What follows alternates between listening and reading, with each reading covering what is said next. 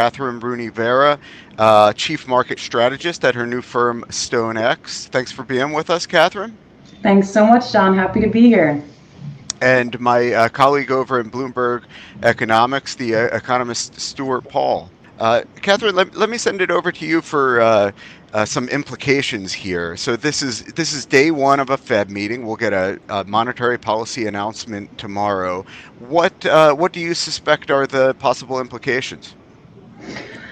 Well, if we get an upside surprise, it would increase the chances that the Fed hikes in July. I think June is more likely than not going to be no hike, John, just to see what the repercussions of the 500 basis points in hikes are up to this point. So I think the Fed is more likely than not going to remain on hold unless there's some massive surprise to the upside, which nor I don't think consensus economists are anticipating. Well, look, I think service prices are important. We have that super core index, ex housing, ex energy. We see this rotation from consumers consuming goods to services. That's first and foremost on the Fed's mind. That's one thing. Two, I think how much wage growth is impacting inflation. That's an academic exercise that a lot of economists have been actively debating.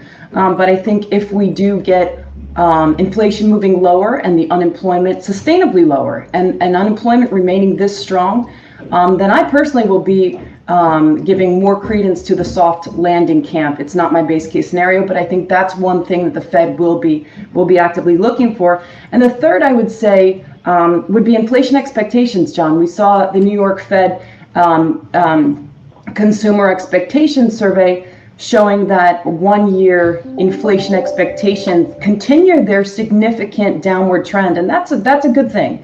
That said, we saw the 3 and the 5 year inflation expectations ticking higher. So certainly inflation expectations feed into what consumers do today, and that's another thing that, of course, the Fed pays close attention to.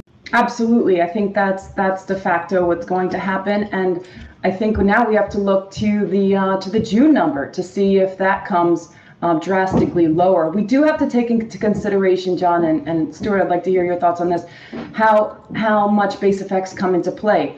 We do know that we had the oil shock last year, that's rolling off. And in June, we're probably going to get another deceleration in headline inflation. So I think we need to take base effects into context here. I'm also looking at the real wage data. I think that's important to continue to look at. And as I said, I think that the NARU and where that is remains relevant, even though it's kind of faded out of a lot of economists' purview. What is the risk of some of these volatile prices moving the wrong way on the Fed at this juncture? What do you think, Kathryn? I mean, oil is extremely volatile, and I think that you make a very good point with regard to inflation expectations, because off the peak, I was just looking at the numbers yesterday, and off the peak, the price at the pump on average is down, 30% off of the peak. So that's fantastic for the average person who, this is the biggest flat tax there is. So that's beneficial to the consumer.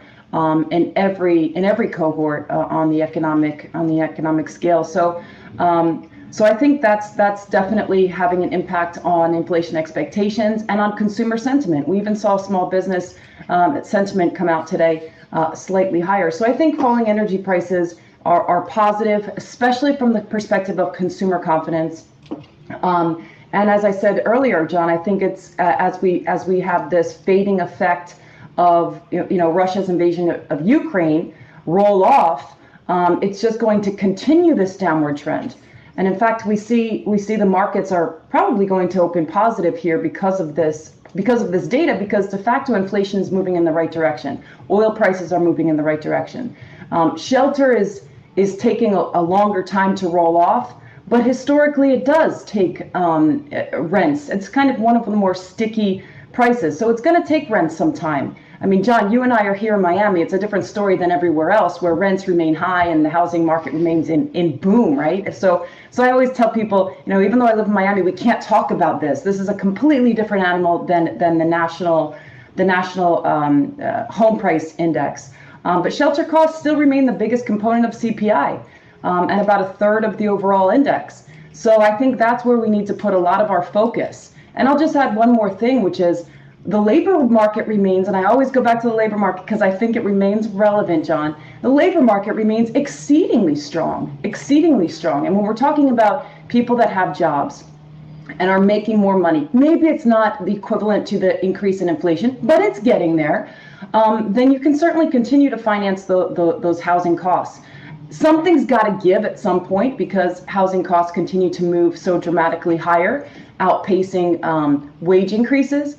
But I think these are the things that we need to be focused on. Treasury yields are dropping, 2 years down 5 basis points. I'm just looking at the data here. We see a shift in Fed expectations. With just 3 basis points, Bloomberg is reporting of hiking priced in for June and 20 basis points for July. So I think a skip is in play, and maybe a skip in July as well. My contention, and I'll finish here, John, to not go too long, but I do think the Fed is going to have to hike at least one more time. I think the terminal rate is probably 5.5%. Of course, this depends on the data, but my view is that with a labor market so hot like we have right now, habits of consumption do not change. If habits of consumption do not change, consumption is unlikely to contract. So if that's the situation, I think inflation remains sticky for an extended period of time, requiring the Fed to move later down the line. So the next move, in my view, is unlikely to be a cut. It's more likely to be an additional hike. Jump in there. Can I follow up with our PhD on the panel? I wonder if you think, Stuart, if that renders the Behringer curve less effective. I assume yes, you do think so, because if we don't find the data credible in itself, or at least not exactly accurate, how much can we actually believe in? Job openings being above 10 million, growing in the last number rather than moving lower. You would expect job openings to drop before you get an uptick in the unemployment rate, as intuitively, and this is how I like to tell our clients, intuitively, companies, both small, medium, large, take those jobs off the table, remove them from Indeed, remove them from Bloomberg Jobs, remove them from LinkedIn before they start taking down their own labor force. So how much do you think the Behringer curve is no longer relevant? And how much do you think NAIRU is no longer relevant, the non-accelerating inflation rate of unemployment? Even the Fed, I read a piece, forget which Fed it was, an essay, saying basically that the NAIRU is very hard to estimate. We know that, but it could be around 4.9%, 5%. We're way below that. So I think we all agree that the current wage growth is not commensurate with the 2% inflation target. What is? I mean, if you look at history, my analysis says it's about 3.5%. We're getting there. But do we need to get to 5% unemployment for the Fed to really actually sustain its or achieve its 2% inflation target? So there are two elements. There are two elements that we need to think about. The first is job openings, which we could take as realistic or not. The 10.1 billion job openings. I don't think that it's especially realistic. I think the more important element, of course, is the unemployment rate, which could be influenced by two things: whether firms start firing people, regardless of what they do on LinkedIn and other job opening sites, and the desperation of workers. Or folks who have been sitting on the sideline. If they decide to enter the labor force and it becomes very slow for finding jobs, then again, we would see that uptick in the unemployment rate. In fact, during recession periods, we do continue to see an increase in the unemployment rate is split about 50-50 between workers being laid off and total employment declining, and the labor force just continuing to tick up as workers look for sources of income that they could support. that could support their spending habits in a low growth environment. John, maybe I'll add that. I mean, so core PCE is more than double the Fed's target. So the Fed doesn't want the biggest contributor to CPI to be returning to historical means. It would want it to be contributing negatively to get inflation from more than double its target to its target.